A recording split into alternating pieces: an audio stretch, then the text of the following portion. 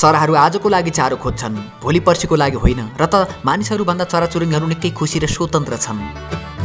देखिने शत्रु परमाणु बम, चितुवा, पेस्तोलदारी, आत्मघाती, आतंककारी भन्दा नाङ्गो आँखाले नदेखिने चिज हजारौँ गुणा डरलाग्दा हुने रहेछन्। भाइरस देखिँदैन र त हामी आतंकित छौँ।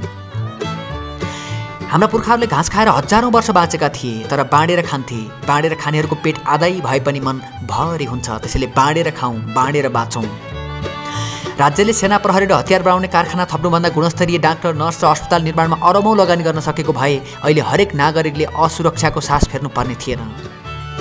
मन्दिर, मस्जिद, गुम्बा, चर्च बनाउने होडमा लागेर मानिस बेकुब बनाउने खेलमा समय खेर फाल्नुभन्दा गुणस्तरीय शिक्षा र स्वास्थ्यमा सबैको पहुँच पुर्याएको भए विश्वको 1/3 जनसङ्ख्या आज घरभित्र थुनिएर बस्नुपर्ने थिएन। नोट, भोट र कोटको राजनीति गर्नेहरूले कहिले पनि राजनीति गर्न जानेनन् र कहिले पनि गरेनन्। नेता त त्यो हो जसले विश्व फसेको बेला उद्धार गर्ने ल्याकत राख्छ। आज हाम्रा अगाडि 2वटा छनौटका बाटाहरू छन्, बाँच्ने कि मर्ने। बाँच्नेहरू लड्छन्, लड्नेहरू बाँच्छन्। निर्णय आफै गरौँ, हामी बाँच्छौँ। इमान्दारीपूर्वक पसिना बगाई गरी खाने मानिसको रोगसँग लड्ने क्षमता बढी हुन्छ, त्यसैले गरी खाने बानीको विकास गरौँ, छली खाने होइन। तपाईको शत्रुलाई क्षमा गरिदिनुहोस्, किनभने त्यो पनि दुलामा पसिसकेको छ भाइरसको डरले। शत्रुबारे सोचेर समय खेर फाल्दा भाइरसले आक्रमण गर्ला नि, बरु भाइरसलाई कसरी जित्ने चिन्तन गरौँ। आफू बिर्सेर जिन्दगीभरि कुदेकाहरूलाई यो समय आफू बुझ्नका लागि प्रकृतिले छुटाइदिएको समय हो। त्यसैले ध्यान, योगा र प्राणायाम गर्दै अन्तर्मनको यात्रा गरौँ। जिन्दगीमा गर्न नपाएका धेरै कामहरू होलान्, यो गर्ने समय हो। यस्तो समय हाम्रो जिन्दगीमा सायदै फेरि फर्किएला, त्यसैले गरौँ। आइसोलेसन बस्नु भनेको आफूलाई चिन्ने समय हो, अवलोकन गरौँ।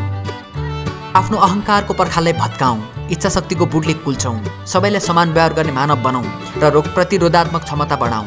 मानिसभन्दा पशुपन्छीहरू कम डराउँछन्, जति कम डर हुन्छ त्यति नै रोगसँग लड्ने क्षमता बढी हुन्छ। त्यसैले आफूलाई बलियो पारौँ।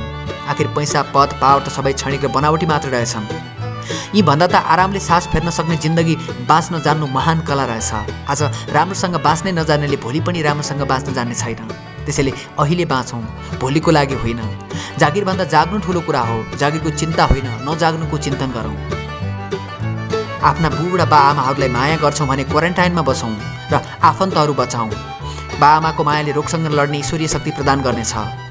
वैज्ञानिक स्टेफन हकिन्सले भनिसकेका छन्, मान्छेका लागि पृथ्वी अनुकूल अबको 600 वर्षभन्दा लामो समयसम्म हुने छैन। तछाड मछाड र यो दौडले कहाँ पुग्नु छ र?